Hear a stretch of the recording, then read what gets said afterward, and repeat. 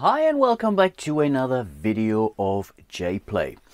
I am Marcus and today I'm doing, I guess, a walkthrough of Alexander and Arno Steinwender's CloudAge. Really looking forward to this one here.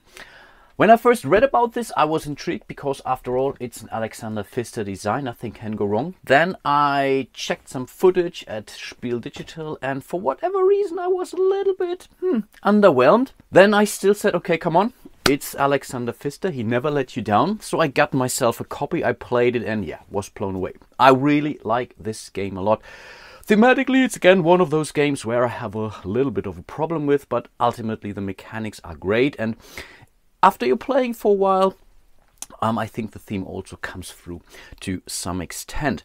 So whatever this game is about, to some extent you can read that in the rules. 15 years ago, the mysterious secret society Cloud set fire to countless oil production sites and burned down large forests to destabilize the world. The resulting environmental catastrophe had disastrous effect on the entire planet. So basically we are flying around in our little airships here and trying to make a living and also more or less trying to put back some green onto Earth. That's, I think, the interesting part about this thing, that you can really put back some plants on the more desert kind of landscape here. I was debating for some time if I should do a multiplayer game first, or two-player game most likely, or if I should do a solo game. I think there is not a lot of footage out there, so I said to myself, let's go for a multiplayer game first. I'm not sure if I do a full playthrough with 2 players here. Maybe I really do it like a walkthrough, couple, maybe first 1, 2, 3 rounds or so. And then after that, I might really consider doing another run and then using the solo rules, which are also pretty cool, by the way. I quite like this as well. And some of my patrons agreed to that, so I think I'm totally happy. So that's what I'm going to do, setting up the game for a 2-player game, and then let's meet you all back in a second. But actually before I do, let's really also spend some words about those scenarios here. It wouldn't be an Alexander Pfister game, a modern one, if the game wouldn't come with some sort of a, let's call it legacy mode, or having some more narrative into that. So the game, basically you can play this as basically one of kind of scenarios. The scenario one is really a very basic one, and apologies for that, I own the German copy of the game, but I got myself the English rules. So you have basically those 3 standalone scenarios which you can play basically all the time. They slightly alter the board, they slightly alter, not really the rules, but it comes with some deviations here with some of those legacy tiles that are coming out. Or you can play through, I don't know how many, I think 8 chapters or so in that, 7 or 8 of those chapters, cannot quite remember, through some sort of a campaign where the world is slowly changing. Typically for an Alexander Pfister game, you're not really altering the board, you're not putting out any stickers whatsoever, you're not destroying any cards, everything can be reset pretty much from the get-go without recharge packs or whatnot. Something I quite like. Same thing as for Maracaibo, for example, if you know that one. Today I'm again not looking at scenario 1. To be honest, quite a boring one. We will definitely do a scenario 2 here, because this really comes with all the rules, all the mechanics, and it's not really difficult playing scenario 1 and then moving to scenario 2. You're basically adding some of those plant tiles and that's about it. So I think let's totally go for scenario 2 today. I will not go into the story, though that's really something that you can explore on your own in case you're interested. So we are really going into this one. So I think you shouldn't expect no spoilers here. And now I will definitely set up the board. Okay, and here we are. This is now finally the setup for the 2-player game. Is that different compared to, let's say, a 3 or 4-player game? There are some changes in respect to the rounds, and you're using the different side of this very first map tile here. But apart from that, it's relatively similar. And I think when playing with a full game, it really requires some table space. Not too much, but you will be playing some cards. You need some spaces or some space for those map tiles here. Overall, the game comes definitely with some components. This production board here, for example. Here up there we have the city board, allowing you to action. And each of the players has their own player board, the airship here. And you can upgrade your airship, so you have your engine here, you have your EMP cannons. This is, I think, loading dock or so, where you can basically plant or grow some plants later on, which can be also very important. This pretty much is the round tracker. This is your energy meter, tells you how much energy you currently possess, also very, very crucial in this game.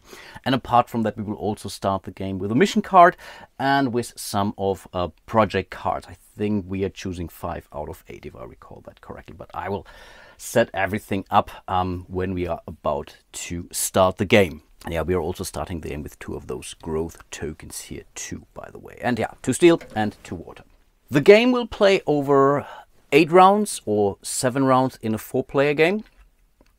And every round we are basically placing one of those cubes onto a city we visit, because you have to end your movement phase in a city. That's about it. And then wherever you end your movement, you place one of your cubes there. And depending if it's your first or not, you might be able to fight the militia there with your EMP cannons or whatever weaponry you have.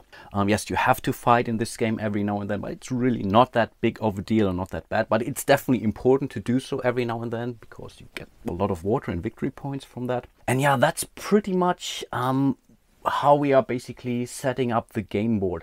I will play the second player, the white player, more or less hidden from you, but I will show you some of the stuff that the, I don't know, bluish player here has. So maybe let's draw the starting hand of cards. And here are my starting cards. Again, you draw 8 and then you discard 3 down. Also very similar to Maracaibo here. And you make your choices depending on the mission card that you've got in this game. And I think you really get to see at the mission card first before you make your pick. And my mission card pretty much says I need movement points, ideally 5, because 5 movement points, would give me 7 points, and I want to visit those, or 2 out of those 3 cities here would give me also 5 more victory points at the end of the game. And that's how I more or less decided on my starting cards here. And funny enough, I also drawn the promo card. I think that's the very first promo card for this game, Rolo here, who you can get relatively inexpensive, and he's one of the project cards that you can build with steel. Normally they all require water, at least the cards I have seen so far. Might be completely wrong, but yeah, I think he's a pretty good card, because he gives me every I think it's the preparation phase or so, the first phase of the game, or of every round, you get another project card, and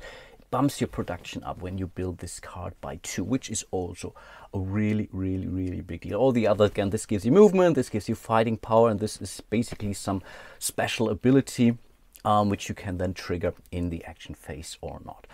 So that's basically my pick. I don't show you the cards for the other player. I will play the other hand a little bit hidden from you. And with that being said, I think we should be good to go now. Blue will be the starting player, but doesn't really matter too much in this game, at least as far as I have seen that. No, it really doesn't. Yeah, maybe. No, I think not. Maybe actually really not. So we are basically starting the round, and everything is outlined here at the bottom of your airship. So we are starting here in the production phase. It's not the preparation phase, it's the production phase. Then we have movement, and last but not least, we have an action phase over here. The first thing that the starting player will do is to check if we are triggering any book abilities. The book is here between those rounds, and it only triggers when, let's say, the first book would trigger when both of these cubes would be no longer here. This really happens basically at round 3, at the start of round 3. And then, depending on the scenario, on the chapter you're playing, something will happen. Here in scenario 2, the first time we are hitting this book, action simply tells you you're getting another mission card. And then you're flipping over the scenario card, and then you can gain some more points whenever we are triggering this book. But this will change when you're playing through the campaign. So also very nice to explore the game in a different way. So we are not doing this. Then we are actually producing. And therefore we are checking the production board here. Right now we are all in stage 0 of the production board, but we can still do stuff.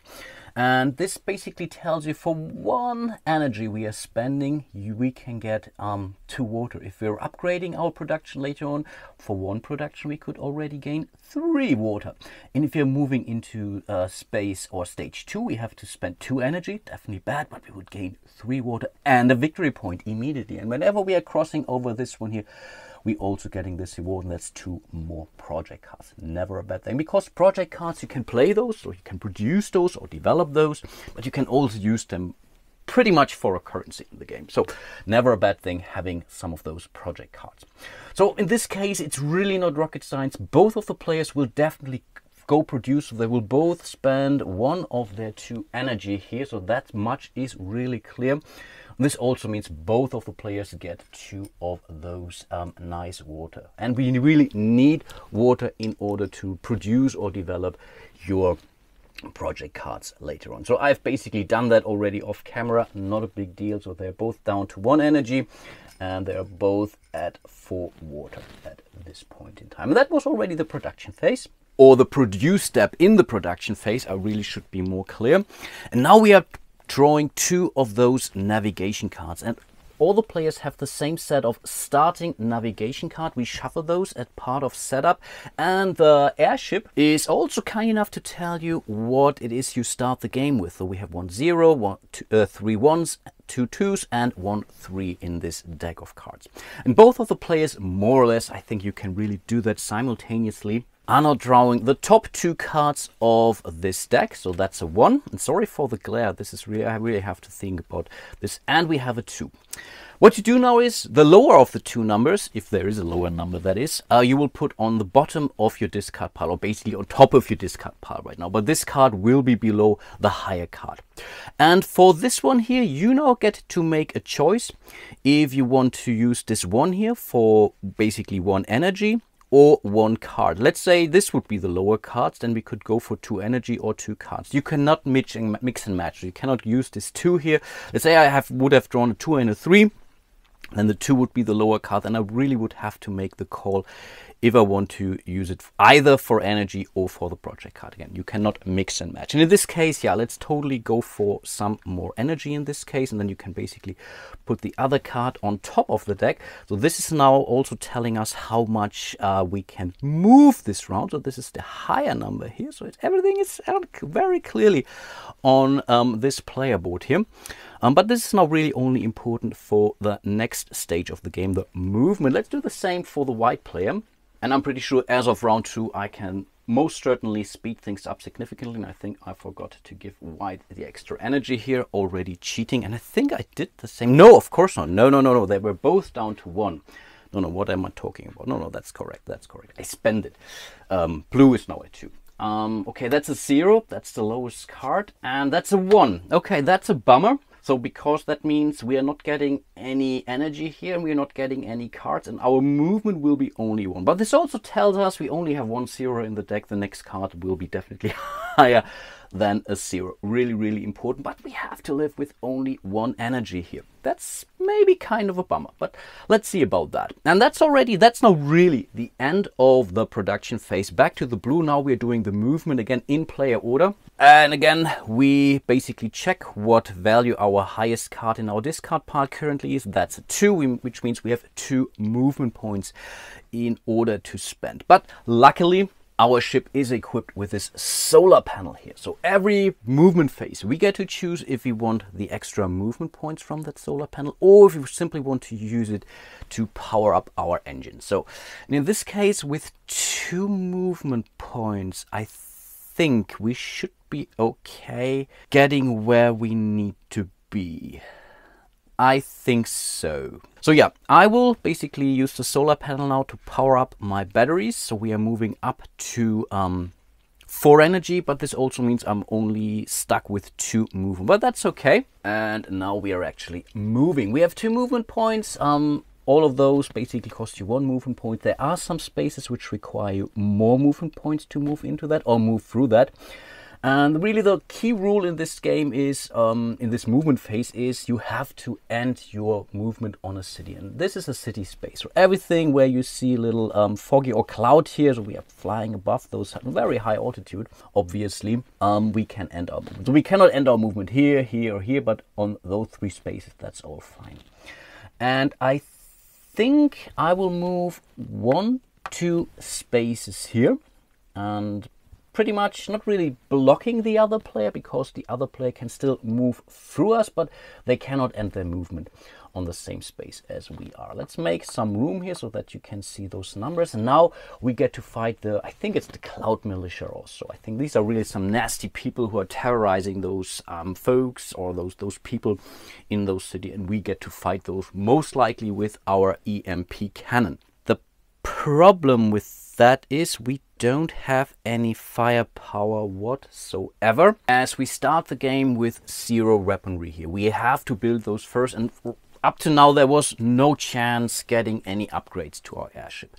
Luckily we can still do stuff by more or less expanding now energy. So we have, I don't know what we are doing, somehow we find some weaponry, but therefore we now have to spend energy to draw additional nav cards here. And the first card, also printed very clearly here on this player board, costs you 1 energy, and then you're allowed to draw basically one of the, or the topmost navigation card, and use the value as a fighting point. Or we can spend for the second or more card, we can then spend 2 energy or 3 victory points. And yes, you can go to the negatives in this game to draw even more cards. I think right now not that best idea, but I think let's spend 1 energy at least, and this allows us to draw the topmost card, and we're only looking for a 1.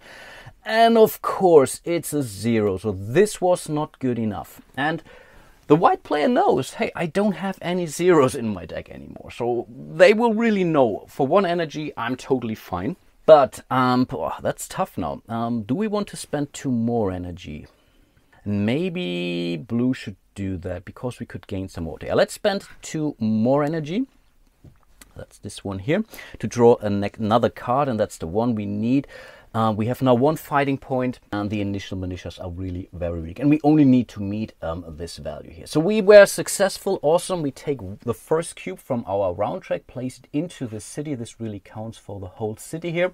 As we successfully defeated those guys, we gained 2 water, so that's the reward that's printed underneath it. And again, water is crucial building your project cards later on. We can still move there at a later point of the game. It's very unlikely we will move into the city back again, but we will not be able to fight there again. White still could go there, by the way, and still fight the same guys, because you're only allowed to fight if there are no cubes left. Later on, there are some legacy cities on the board where you can do other stuff with those cubes. You can get those cubes back if you want to, and then you can fight again in theory. But yeah, that's already a very special scenario. Usually when you move in here, you place your cube and then you fight for the first time, and then when you go in there later again in the same city, then yeah, you're no longer allowed to do that again. But that's pretty much the end of the movement for blue. And then we are doing pretty much the same thing for white. Again, we have the solar panel here, so white gets to choose if they want to get to energy or an extra movement point. We are really running low on energy, and I think we only need 1 movement anyway, right? I think there's no reason. No, let's use the solar panel to power up our batteries too. We have now 1 movement point. So this is here. So in theory, we could move into the same city like the blue player did. Or we could move in here, we could move in here. Again, we only have 1 movement point, so we have to use this 1 movement point to end our movement in a city. And again, this also counts for the same city, and we can fight there too. And we are first, actually. So moving in here could really help us. Let's say for the next movement card, we would be here or there. I could make a case for both now, and staying in the middle might not be the worst idea. No, I think white will move into this city up here, and again gets to fight. Same situation, no EMP cannon or no weapon upgrade whatsoever. So white is spending 1 energy for the first card. White knows there are no 0s in this deck. That's a 1, totally enough. So we can also use our cube. We'll place it here, and therefore white also won their first fight with worth 2 more water. Amazing. And then we are finally moving into the action phase. You might think, hey, that was already a lot of action that's happening here. No, I think we are still doing some more stuff. This is now when we are using our drones. And this all happens here at this city board here. I'm using side B because that's the one you're using when you're playing at least scenario 2, or I believe as of chapter 2 or 3. I think as of chapter 3 you're using this, because only then we'll be using those growth tiles here. And without those growth tiles, you're really denying yourself a little bit of what the game can offer to you. Yeah, when you're playing through the campaign, you really start slow. The first game will be relatively quick, one round shorter, and again, you're not using those growth tiles. But when you're really playing a full game, you should definitely go at least for scenario 2 in this case. So we have basically the produce action, we have the, I think, other resources action, and we have the growth action up here. And the cool thing about this game is whatever you do, the other players also get something out of this, but they will both get to make a pick. Blue is first now, and again could make a case for a lot of things. But I think blue is going to grow some plants. Yeah, let's totally do that. So blue will go in here and now gets to take the growth action. And the amount of growth tiles that you are allowed to place, we start the game only with 2, is also printed on your little airship here. You start with a base growth rate of 2, and if you're upgrading those, I think it's the loader, you can basically unlock more of those. And it also gives you, all those upgrades give you victory points, so that's never a bad thing anyway. So yeah, I think let's do that. So we can place basically up to 2 of our growth tiles, and yeah, why not go for those? They come in basically 2 flavors, so we have those, I think, more or less, I think they're nearly half dead kind of plants, and these plants are really thick and strong. And those always provide you 2 victory points, and you have to place them on the board. Whereas those here, yeah, they give you an immediate bonus, and then they are going back into the bag. They're really too weak, they don't make it, but they still give you something for that. I think that was a pretty good draw for the blue player. So let's take this one here first. And this needs to go adjacent to your airship or adjacent to another plant that is already there. So let's say you have 2 of those, then you can place the first one here and the second one could in here, because then it would be adjacent to a plant that's already out there. You cannot build on space, you cannot build on cities, and basically I think it makes sense, but you can definitely place over those spaces here. So first of all, we are getting 2 victory points because we planted this plant accordingly. This gives you an immediate bonus. So blue is already in the lead. Nicely done. But again, because we placed this on this, I think it's a, I don't know how these spaces, it's something where you get a bonus here.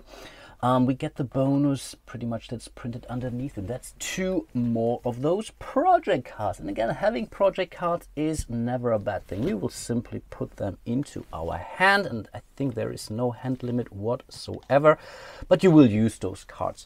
Pretty sure about that. And yeah, I think that was a pretty cool action, but we are not done yet because we still have a second tile, and this tile gives you 1 metal. I think we take it, and it also gives us a production step right away. So we can now upgrade our airship, or we can place a project card. And I think we should really get 2 more project cards, because again, a lot of those give you ongoing abilities. Yeah, I think I really want the movement here, because again, of our mission here, we need movement points, but I also want to up my production. So I think we will, no, we don't have the 4 metal. You must be kidding me. So I cannot produce or build Rollo here. So maybe we should go for this one here, because this allows us to give us 2 of those growth tiles right over that, and gives us a production. Most of those cards also come with some victory points. So this gives us 1 victory point at the end of the game. Having weaponry is also not bad. So maybe we should, yeah, I think we will build some more weaponry. So we are building this card here. That's an EMP blaster. And they all have a description how they work at the bottom of the card. This is in German, but iconography usually is very clear. So this is an ongoing effect here, because yeah, it simply says so. We have 1 more fighting power for the rest of the game. Never a bad thing, but it costs us 4 water. That's not a problem. Oops. 4 water here. Nice. And we also have to spend 1 other project card. Again, and this is some decision that you have to make every now and then. We definitely want to hold on to Rollo. So maybe this is very cheap for more production. Let's go with this. We are discarding this card here. And again, this allows us to build or develop this card. So it goes below our player board pretty much into the phase where it belongs. So this is a blue card. It belongs to the movement phase because this is when we need a fighting power. So we can basically remember that. And apart from that, we also get an immediate effect. And this tells us to up our production one step. Definitely important because the next time we are spending some energy here, we already get 3 water instead of only 2. Nice. This was our action, but I already told you every other player also gets to do stuff. Then, by the way, this tile here goes back into the bag. Can crawl back. So as a bonus for all the other players, they also get to do a production step. Pretty much for free. You have to spend the resources, of course. But again, everyone has something to do in this project phase. So what should we do? We have steel. And we have some cards. I really need to check the hand. And so I guess for the production, yeah. White is also playing the EMP Plaster for same thing. It's 4 water and 1 other production card. I haven't really checked which other production card. I guess this one here goes back. And this was pretty much the bonus action here. And we're also getting the production upgrade. So they're both at a level 1. Nice. I take that. This was the action for the blue player only. So blue player's drone goes back here to the dock. And now it's white. And white can also go in here. Then white would take 2 of those growth actions. And then blue would gain another production action. But just to show you something different, I think let's really go for some resources, right? I think we should do that. They're all quite tasty. And with all I mean those sectors up here. You get to choose one of those sectors and then you pretty much have to, let's say, somewhat gamble a little bit on what you think are underneath those. So this card here, for example, they're all in these sleeves here, and we put these cloud stickers on top of that. So you can guess what the majorities of those resources are. And there's a handy dandy player overview. That is these areas give you energy, this gives you cards, this gives you steel, this gives you water. So you can guess.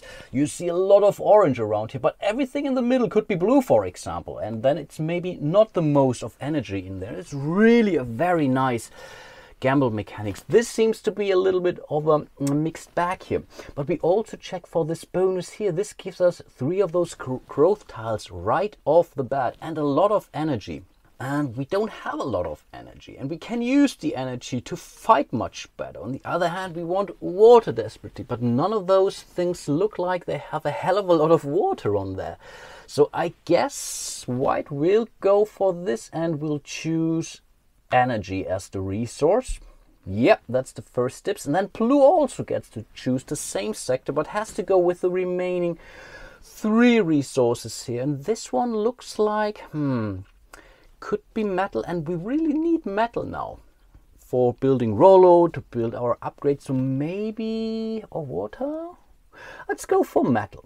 So that's the choice. And what white is doing now, we are taking out the topmost card of this sleeve. And yeah, this is the one. Let's have a closer look at this.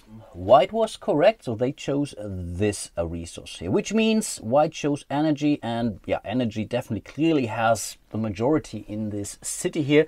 So white is upping their energy by 3 spaces. Nice. And as a bonus, white also gets a ship upgrade, more or less for free. Still has to pay for the resources, but still gets something out of this. Blue chose also not really poorly. Definitely it's the second most resource in that city, but there are no bonuses in here. So there are only 2 bonuses in that in each of those cities, either the ship upgrade or its navigation update. Navigation updates are nice because they allow you to remove cards from your discard pile. So if you have a 0 in your deck, get rid of it as soon as possible.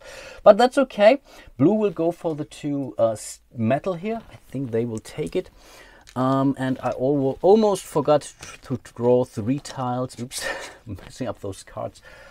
For white out of the growth bag. I will do that here in a second. And yeah, oh, that's definitely not a bad draw. And yeah, and white still gets to get this free update here. This was perfect. And on top of this, so those go back now into the dock area here. And on top of this, white also gets this card on top of the discard pile. So yes, you're making your deck stronger, and those cards can definitely go up to 4 at least, as far as I can tell. It's really powering up your deck, getting more and more powerful cards in your deck. As of then, everything else doesn't matter anymore. It's only the number in here, but still, it's an okay card. Let's put it like this. So okay, we will put this on top of white's discard pile. And as mentioned, white gets the free upgrade here from this little symbol. So that's definitely not too bad. And this can be only a ship upgrade. So white could not produce another or develop another project card.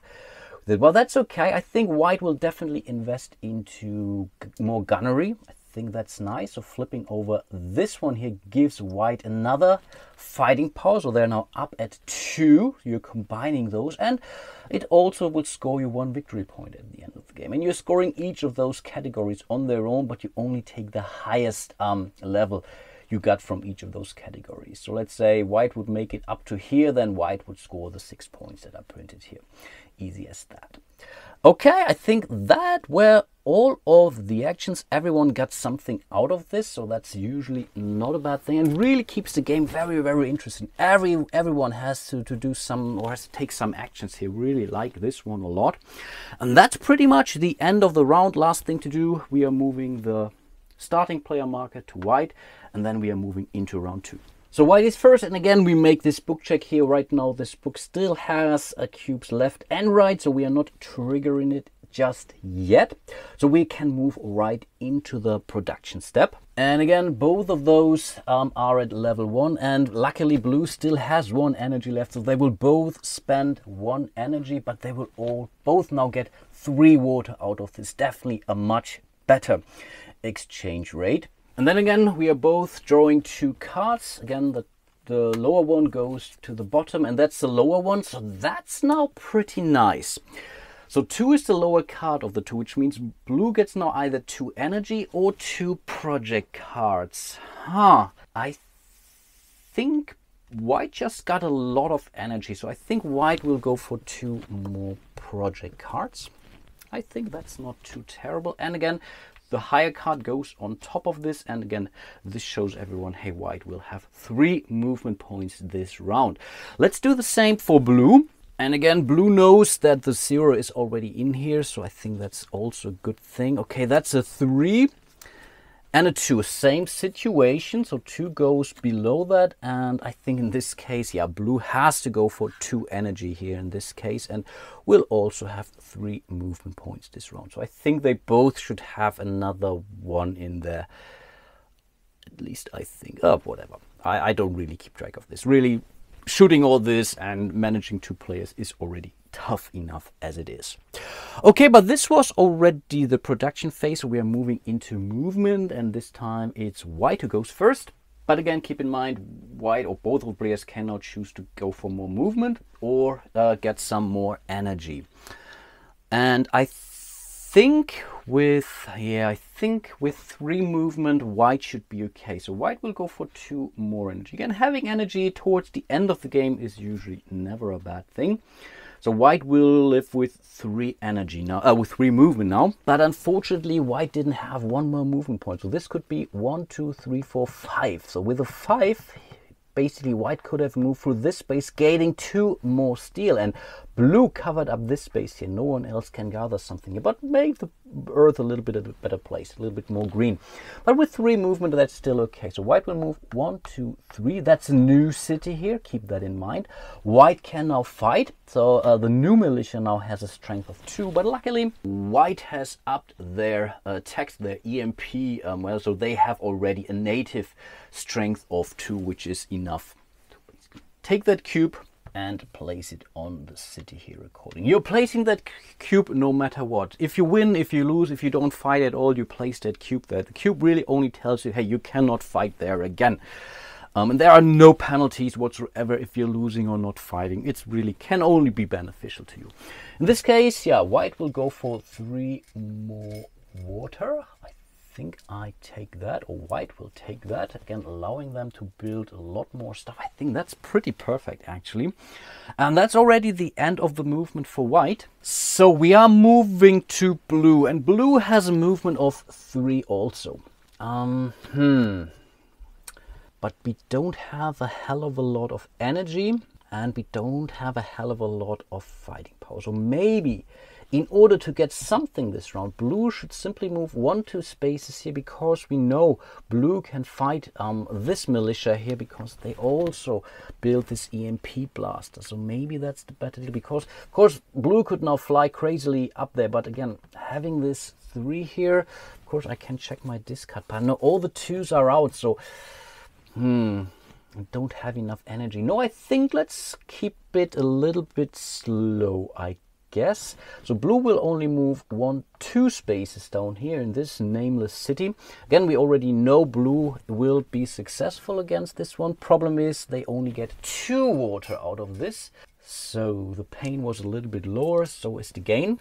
But 2 water is better than no water, obviously, and we already placed that cube here. These are 2 different cities, of course, and that's already the end of the movement phase. And now we're moving into the action phase, now starting with white. And this game really moves very, very quickly, by the way. I'm talking way too much here, but again, I'm explaining you the game as I go. But if you really know the game, it's very, very fast paced. Blue could make a case now.